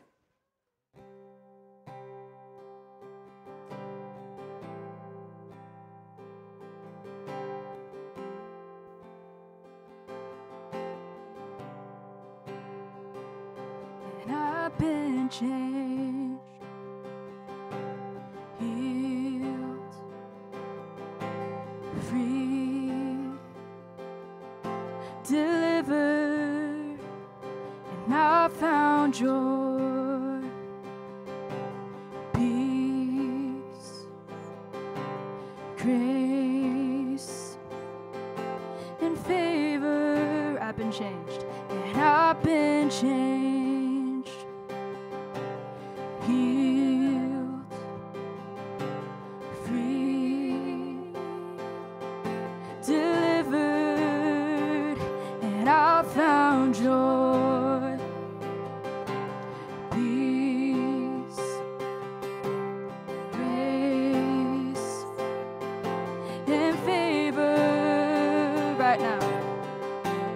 Right now is the moment. Today is the day. I've been changed.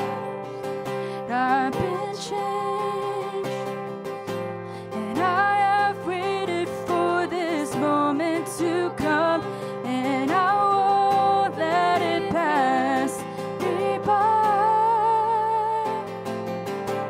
And I won't go back. I can't go back to the way it used to be before your presence came and changed me. And I won't go back, I can't go back to the way it used to be before your presence came and changed me. And all my shame, guilt, sin, forgiven, no more chains, fear, my past is over right now. Right now is the moment. Today is the day. I've been changed. I've been changed. And I have waited for this moment to come. And I won't let it pass me by. And I won't go back. I can't go back to the way it used to be before your presence came and changed me. And I won't go back. I can't go back to the way it used to be before your presence came and changed me. The Lord be with you. Lift up your hearts. Let us give thanks to the Lord our God. It is right, our duty and our joy, always and everywhere, to give thanks to you, Father Almighty, creator of heaven and earth, because in Jesus Christ our Lord you have received us as your sons and daughters, made us citizens of your kingdom, and given us the Holy Spirit to guide us into all truth. Therefore we praise you, joining our voices with angels and archangels and with all the company of heaven, who forever sing this hymn to proclaim the glory of your name. Holy, holy, holy, holy, holy Lord God of power and might. Heaven and earth are full of your glory. Holy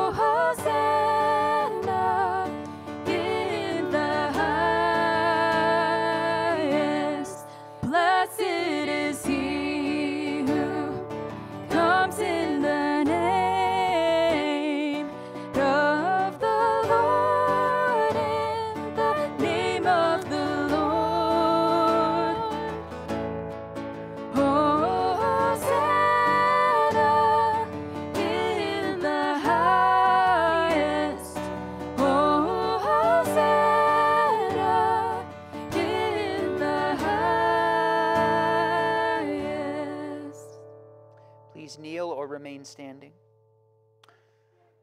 Holy and gracious Father, in your infinite love, you made us for yourself.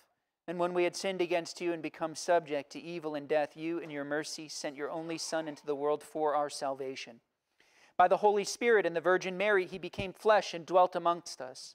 In obedience to your will, he stretched out his arms upon the cross and offered himself once for all, that by his suffering and death we might be saved. By his resurrection, he broke the bonds of death, trampling hell and Satan under his feet. As our great high priest, he ascended to your right hand in glory, that we might come with confidence before the throne of grace. On the night that he was betrayed, our Lord Jesus Christ took bread. And when he had given thanks, he broke it and gave it to his disciples, saying, "Take, eat, this is my body, which is given for you. Do this in remembrance of me."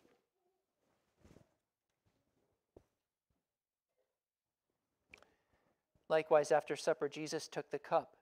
And when he had given thanks, he gave it to them, saying, "Drink this, all of you, for this is my blood of the new covenant, which is shed for you and for many for the forgiveness of sins. Whenever you drink it, do this in remembrance of me."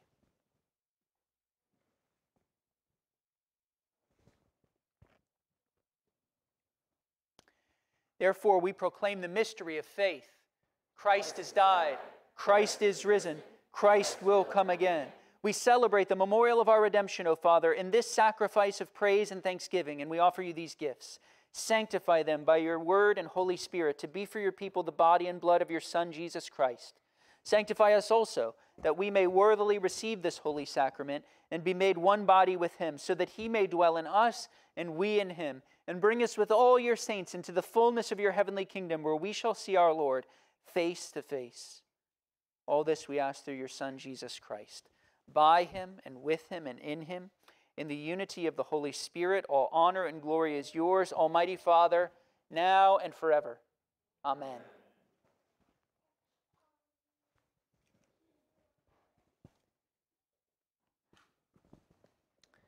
And now, as Christ our Savior has taught us, we are bold to pray. Our Father in heaven, hallowed be your name. Your kingdom come, your will be done, on earth as it is in heaven. Give us this day our daily bread, and forgive us our trespasses, as we forgive those who trespass against us. And lead us not into temptation, but deliver us. For yours is the kingdom, and the power, and the glory, forever and ever. Amen. Alleluia! Christ our Passover is sacrificed for us. Therefore let us keep the feast. Alleluia. These are the gifts of God for the people of God. Take them in remembrance that Christ died for you, and feed on him in your heart by faith with thanksgiving.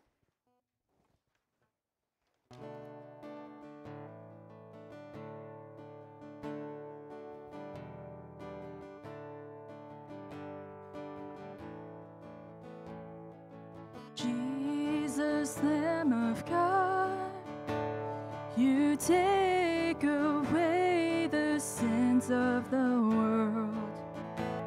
Have mercy on us.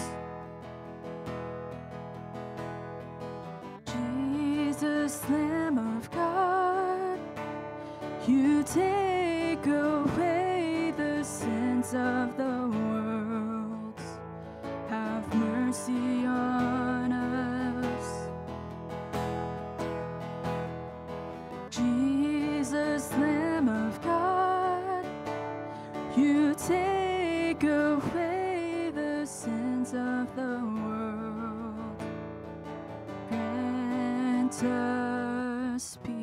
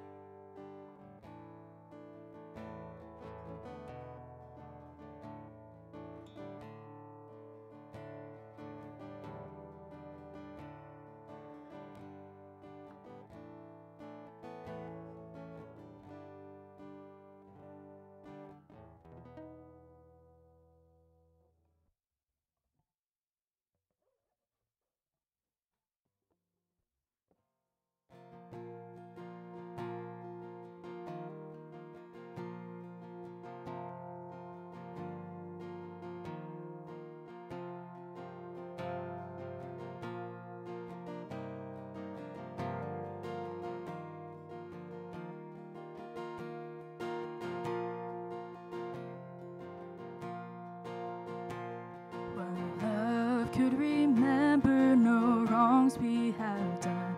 Omniscient, all-knowing, he counts not their sum. Thrown into a sea without bottom or shore. Our sins, they are many, his mercy is more. What patient would wait as we constantly roam? What father so tender is calling us home? He welcomes the weakest, the vilest, the poor. Our sins, they are many, his mercy is more. Praise the Lord, his mercy is more. Stronger than darkness, new every morn. Our sins, they are many, his mercy is more. Riches of kindness he lavished on us.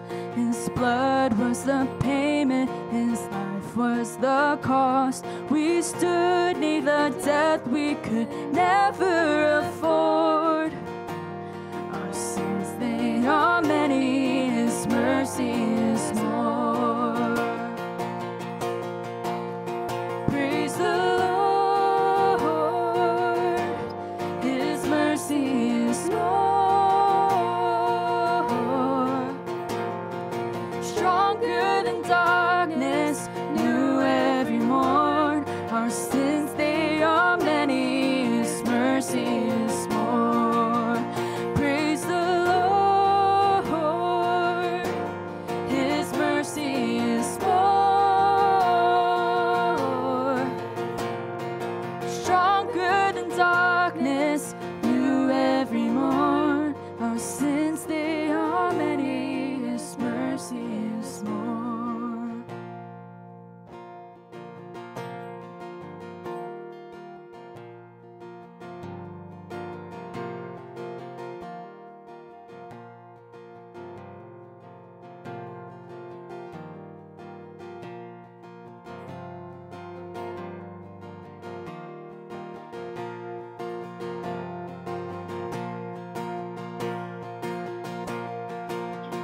Praise the Lord, his mercy is more. Stronger than darkness, new every morn. Our sins, they are many, his mercy is more. Stronger than darkness, new every morn. Our sins, they are many, his mercy is more.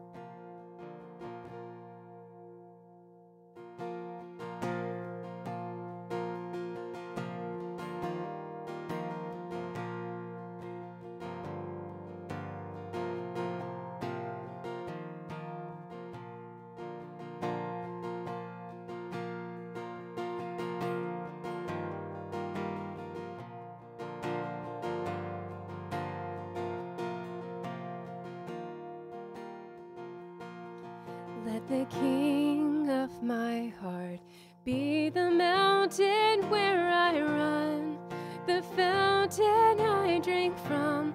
Oh, he is my song. Let the King of my heart be the shadow where I hide, the ransom for my life. Oh, he is my song. You are good. Good. Oh, you are good, good. Oh, you are good, good. Oh, you are good, good. Oh, let the King of my heart be the wind inside my sails, the anchor in the waves. Oh, he is my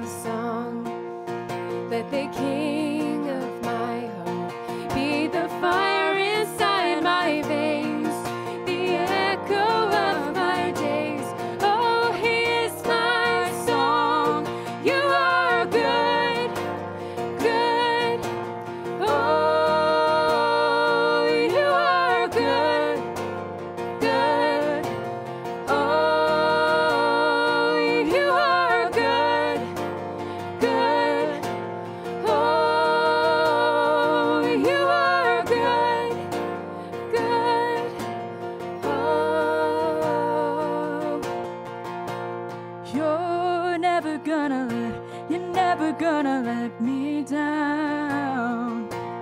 You're never gonna let me down. You're faithful. You're never gonna let me down. You're so good. You're never gonna let me down. You're never gonna let me down. You're never gonna let me down. You're faithful. You're never gonna let me down. You're never gonna let me down. You are good, good. Oh, you are good, good. Oh, you are good, good. Oh, you are good, good.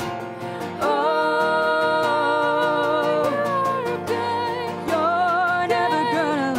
you're never gonna let me down. You are good. You're never gonna let me down. You are good. You're never gonna let me down. You are good. You're never gonna let me down.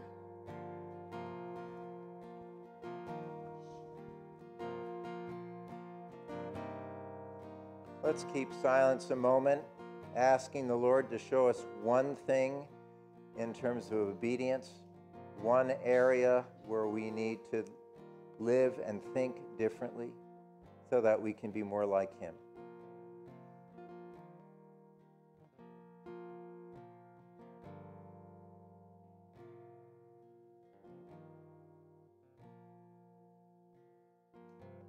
So let us pray thankfully together the post-communion prayer.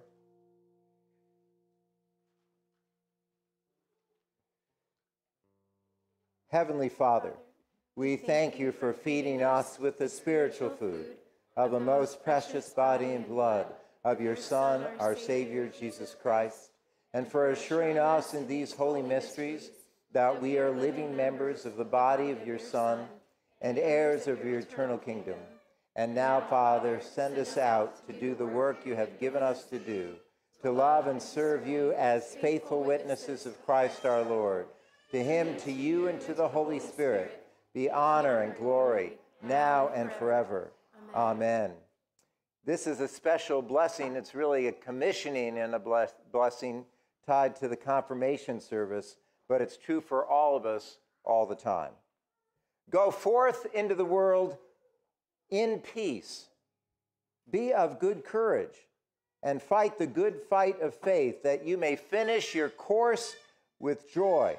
And the blessing of God Almighty, the Father, the Son, and the Holy Spirit be among you and remain with you always. Amen.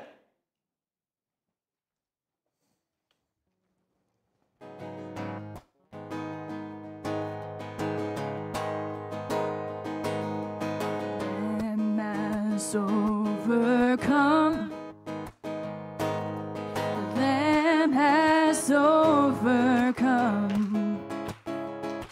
The battle is done and the victory is won. The Lamb has overcome.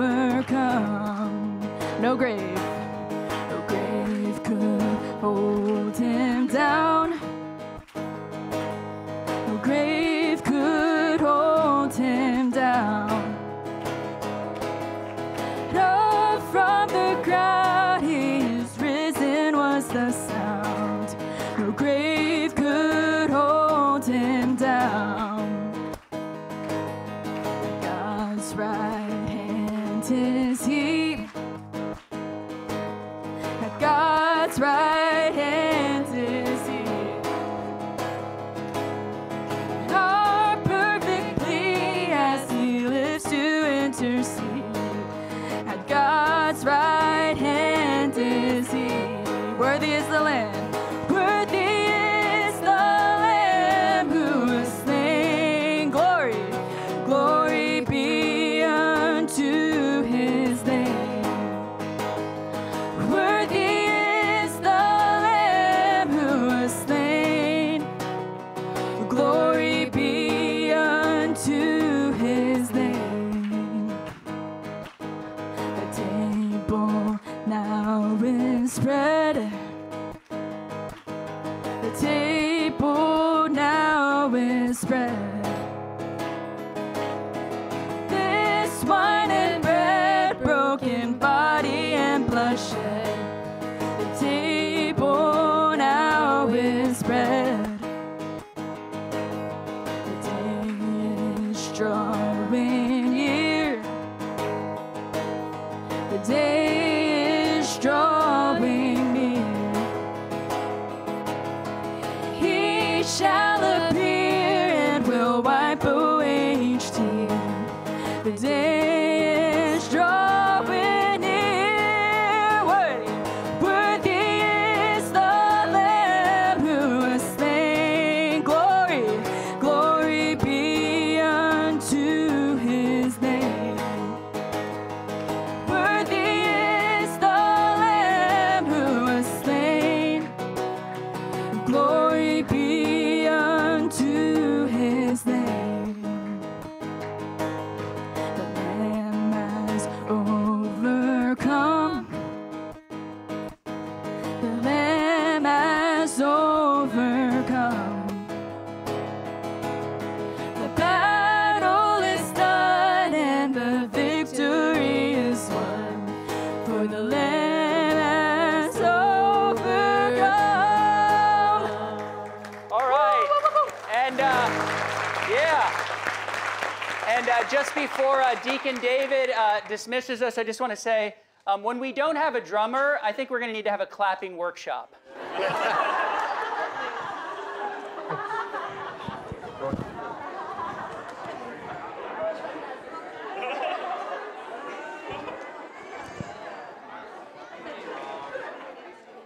Thanks be to God who gives us the victory through the Lord Jesus Christ. Alleluia, alleluia, alleluia. Thanks be to God. Hallelujah. Hallelujah. That was rough.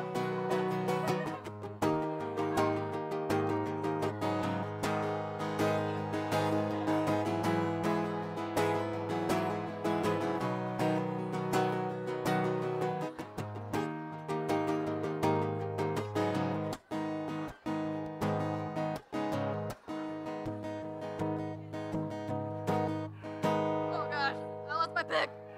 Ah, that's it.